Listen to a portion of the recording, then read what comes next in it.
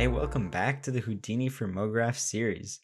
Today's tutorial is going to be a little different than the others. Rather than covering a specific Houdini topic, we're going to be exploring a CG style. When people see this low poly look, they immediately think Cinema 4D, Blender, Maya maybe, really anything but Houdini. But with its superpower of proceduralism, I feel like Houdini really should just be the top of the list. So let's take a look at how easy this look can be achieved.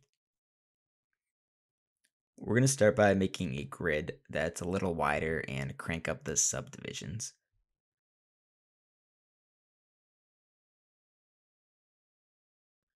Now let's draw on where we want the water using a paint node. Hit enter, and I'm going to make a little river leading to a lake. And make a little island here. And we're not going to see it right now, but I'm going to go ahead and drop an attribute blur, setting it to mask so that we can smooth things out later. All right, now make a point VOP and make the terrain. Find the mask attribute in, and then make a multiply node and promote the parameter. Now, if we hook this up to a float to vector in the Y position and add it to the original,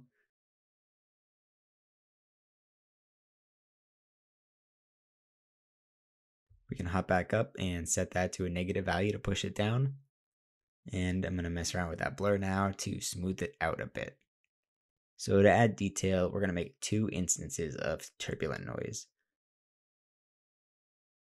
For this first one, just do the same float to vector in the Y and add that. This is going to give us the whole thing just its general shape. So we're going to go super low frequency, and I'm actually going to clamp it so that we just get motion going upwards. And this second noise we're going to use to give more detail. So first off, set that to 3D, and then just play around with the values to make a natural feeling terrain. Now, here comes the low poly look. Drop a remesh to get us these nice even triangles. And I'm going to increase the size a bit. And if you can see in the wireframe all this nice detail, but it actually just looks smooth. So we have to do two things. The first is we're going to create a bevel, set it to a really low distance. And if you actually need this to be low poly, maybe it's for a game engine or something, you could skip this step, but I like adding it because then the renders, it gives it like a softer, less CG feel, maybe like it's actually made of paper. So the second step, the more important one, is to drop a facet node and check on cusp polygons and set the angle all the way to 0. And there we go. We've got a little nice low poly landscape. Now for the water, I'm just going to duplicate this entire setup and delete the mask bits. Go into our VOPs and delete those here as well. And I'm also going to delete that bigger noise. And then just promote all our attributes for the smaller noise.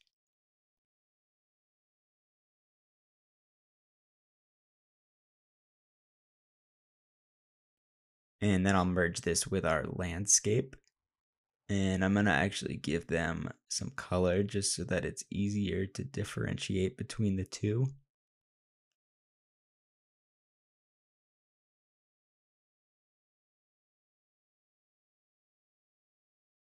All right. Cool. So first off, let's lower this water grid.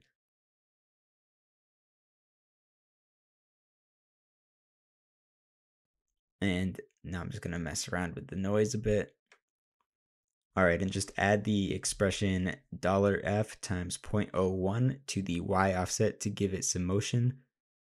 And you can see that it's flickering a lot, and that's just because the remesh is recalculating every time the offset changes. That could be a style choice if you're going for some kind of stop motion look maybe, but that's not what I want here, so I'm actually going to move my remesh before the noise. Dig it. Now I want to populate the land with some trees. We'll use a tube object as the base set to polygon with only 4 columns and end caps checked on. And I'm going to go with 4 for the height roughly. and then right click, copy parameter, and then paste the parameter in the center Y and divide it by 2 so that the bottom is always at the origin. Then set the first radius to 0 to create a little point, and duplicate the whole setup to create a trunk, setting the radius back to 1 and making the height a lot shorter and the overall radius thinner. Now if you merge the two and then actually go to the trunk, copy the height, and then go into the tree, and in the center position add the parameter there, so that way however you adjust the trunk height, it actually moves the tree height as well. And we're just going to grab our bevel and facet from over here, and we've got a tree. So to make points, let's start with this terrain base and drop an attribute delete just to get rid of our mask attribute.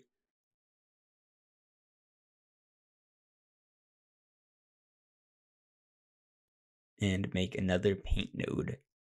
And now we can draw on where we want the trees to be. Just going to go around our water. Okay.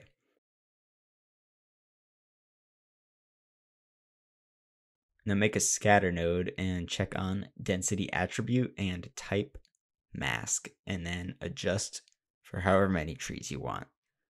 I'm going to go relatively low number since I'm going to keep them pretty big, but if you want to make a bunch of small ones, maybe you want more. All right. And now make a copy to points node and merge this in, and we've got trees. So now just add an attribute randomize node to make a p-scale attribute,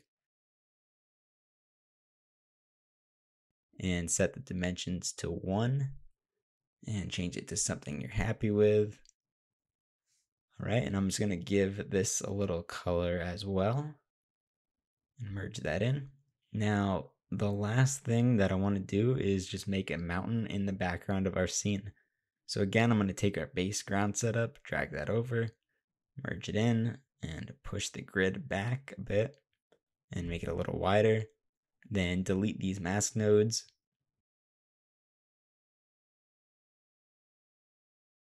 I'll delete this secondary noise as well and swap this clamp out for an absolute node so that everything just points upwards.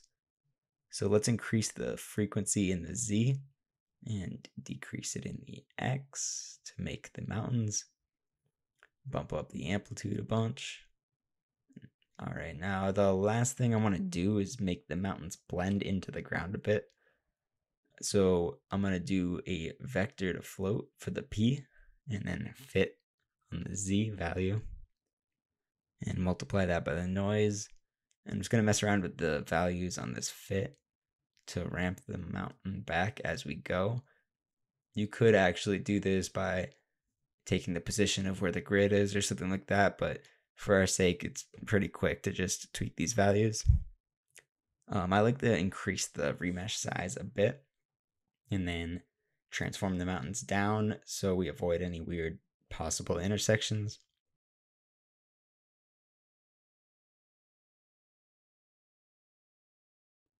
And I'm just going to tweak the color to look a little more atmospheric to go with our low poly scene.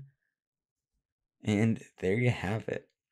Pretty quick, pretty easy setup. I have a lot of fun making these small scenes like this, and I hope you do too. You can get some really cool details, really cool looks if you just take the time to mess around with them. So have at it. Check out the project files on the site, and until next time.